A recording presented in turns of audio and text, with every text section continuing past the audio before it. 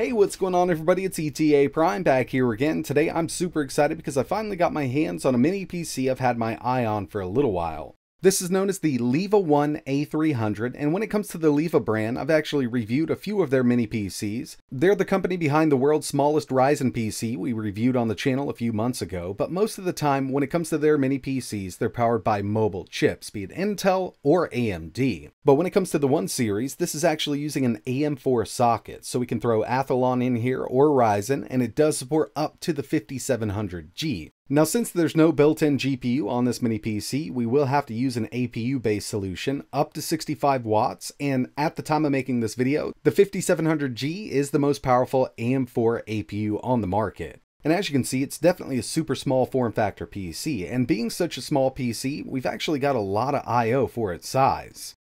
Inside of the box, you're going to receive the mini PC itself. It also comes with a stand. We've got a 120 watt power supply and the custom cooler. This is a copper cooler with a blower style fan, and hopefully it can keep that 5700G nice and cool because we've got 8 cores and 16 threads. We will be running this at 65 watts. Now, if I was to build a bigger PC with the 5700G, I can get this thing to pull around 180 watts, but in a small form factor, we need to keep it low. But I still think we're going to get some great performance out of this machine. Taking a look at the internals here, obviously this comes as a bare bones kit. You will have to add your own CPU, RAM, and storage, but it does have Wi-Fi 6 built in. It's already pre-installed, ready to go.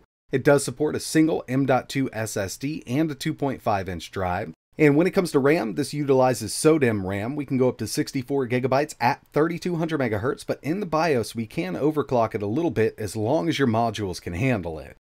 So putting something like this together is super easy. As you can see, we've got our 2.5-inch bay over here. If that's all you're going to use, you can use a mechanical or an SSD. I would highly recommend using an M.2 drive. You're just going to get a lot faster speeds out of it. And with this, it uses a clip system for that M.2. And for this build, I'm going to go with a 512 gigabyte Intel NVMe SSD. I'm also going to add a little heatsink here because they're cheap enough. There's no built-in cooling for the storage and these can get quite hot, so I've just added this little heatsink here. I don't need to remove that drive bay. They've left enough room to put everything in here. It's a screwless system. You could always add one if you needed to, but this little clip system does work out quite well with these drives. And I can get the system up and running with this drive and later on add a 2.5-inch SSD really easily.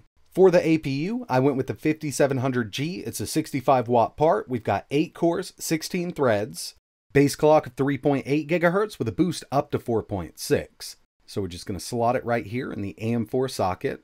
We're good to go there. Now it's time for the RAM.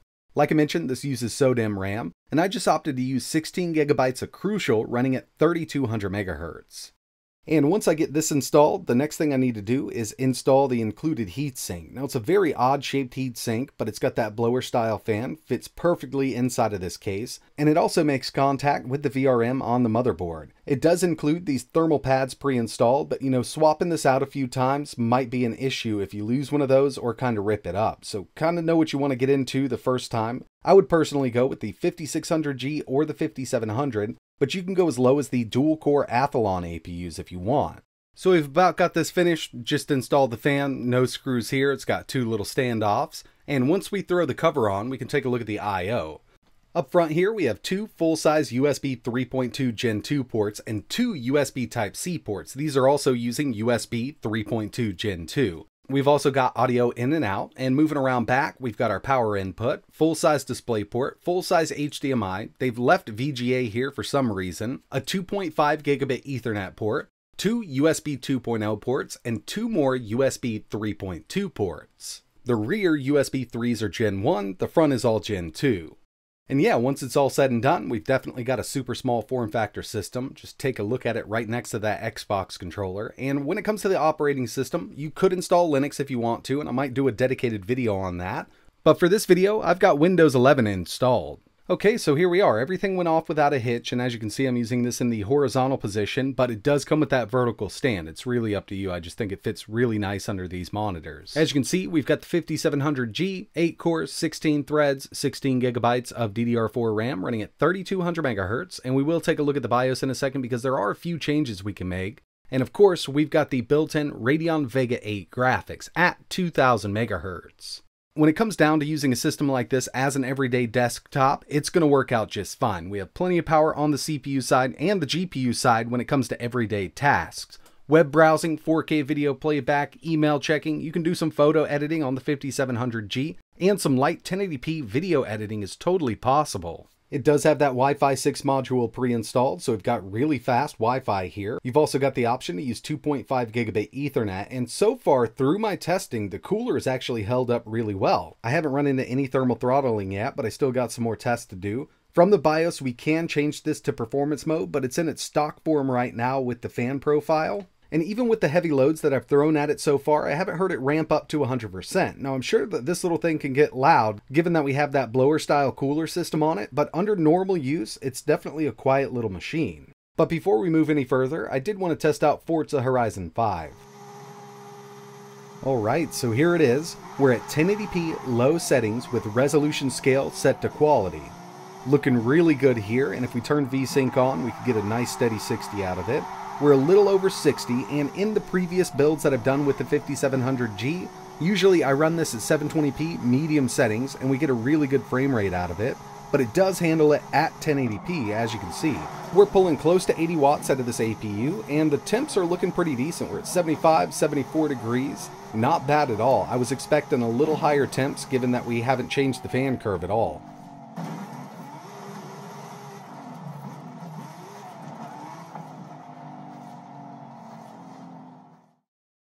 So next up, I wanted to take a look at the BIOS, and I'm actually a big fan of this. I'm not sure if they're still calling them visual BIOSes, but it looks pretty good. Over here, in the easy mode at least, we've got some fan profiles that we can choose from: normal, quiet, silent. We've also got our CPU temps, voltages, and everything like that.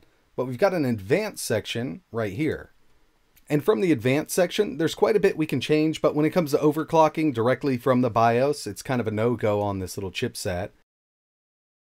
But when it comes down to it, we're working with such a small form factor PC and kind of a limited cooling system that overclocking the 5700G just really wouldn't work out. But we can set our memory clock. Now with the memory I have in here, it's 3200 MHz by Crucial, and if it came down to it, I could probably overclock this from the BIOS up to around 3400, which would help out with a little bit of GPU performance. But for all of my tests, we're going to leave it just like it is, at 3200 MHz. Just note that yes, we can from the BIOS. But yeah, that's about it when it comes to overclocking anything at all on this little system, unless you want to use the third-party application from within Windows. The next thing I did was run some benchmarks, and first up we have PC Mark 10. We've got a total score of 6,273, looking really good as an everyday desktop with these kind of scores. Next up, we've got Geekbench 5, single core 1536, looking great for Zen 3, multi 7830. I have seen the 5700G score higher on the multi-core side of things, but we're a bit limited by the wattage this thing's putting out. Moving over to some GPU benchmarks with 3D Mark Night Raid. Total score 17,929. Firestrike came in with a 4,037. And finally, we have Time Spy with a 1,529. We could definitely increase the performance of the iGPU with faster RAM or just overclocking what we have, but like I mentioned, I wanted to run this at 3200 MHz, but the way it's set up right now, these benchmarks aren't looking that bad given the form factor of this PC. So now we're going to move over to some more PC game testing, and then we'll get into some emulation. Here we have GTA5, and with the latest optimizations to the Radeon drivers, this game is performing better than ever on these APUs. We're at 1080p with a high normal mix, and I'm getting an average of 81 FPS. Totally playable on this machine. And remember, we didn't have to drop this down to 720 or even 900. We're at 1080 right now, high normal settings.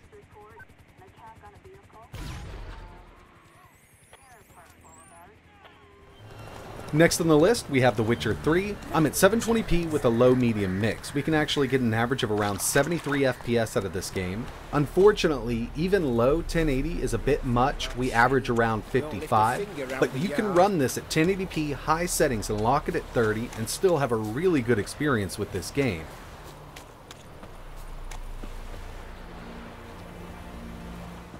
I've been really impressed with the new patches to Cyberpunk 2077. We're at low 1080p, and I do have Fidelity FX set to performance, we can get an average of around 37 FPS. And this will run at 60 720p low, but I just wanted to see what it would do at 1080. When it comes to playing Elden Ring on this system, it's really trying its hardest to get up there to 60, but unfortunately, even at 720p low, we only get an average of around 52 FPS. With a little more on that GPU and some faster RAM, I think we could probably pull off 60 FPS, 720p low, but we're kind of limited here with that 3200 MHz RAM.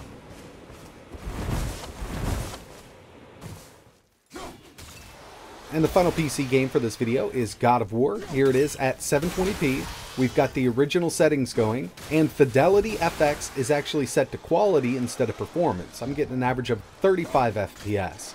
Was really hoping for a little more, but when it comes to this GPU, remember, we're still based on Vega.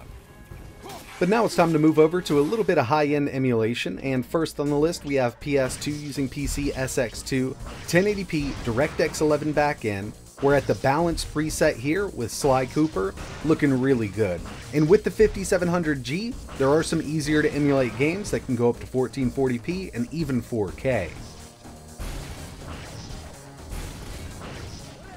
Moving over to the Dolphin emulator, here we have Tatsunoko versus Capcom for Wii. We're at 1440p, again using the DirectX 11 backend. And with this, if you want to go with Vulkan, you definitely can, but I just left it at DirectX 11 because it works really well.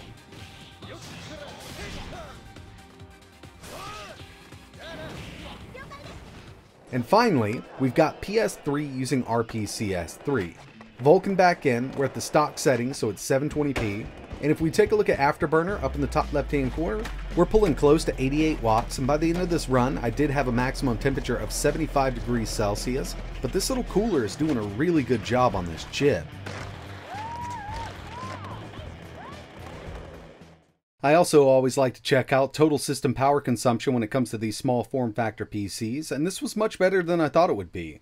At idle, we averaged 23 watts. Keep in mind this is plugged into a kilowatt meter while testing everything.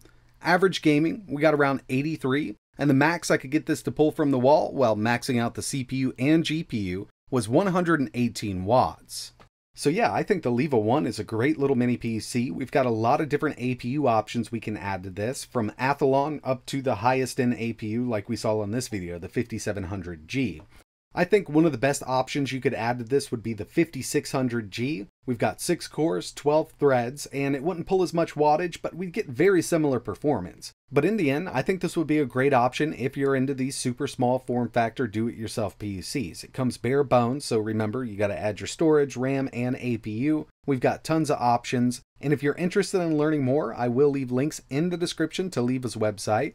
I'm also going to leave some links down below on everything else that I used with this setup you saw in this video. But that's going to wrap it up for this video. If you want to see anything else running on this rig, or if you have any questions, just let me know in the comments below. And like always, thanks for watching.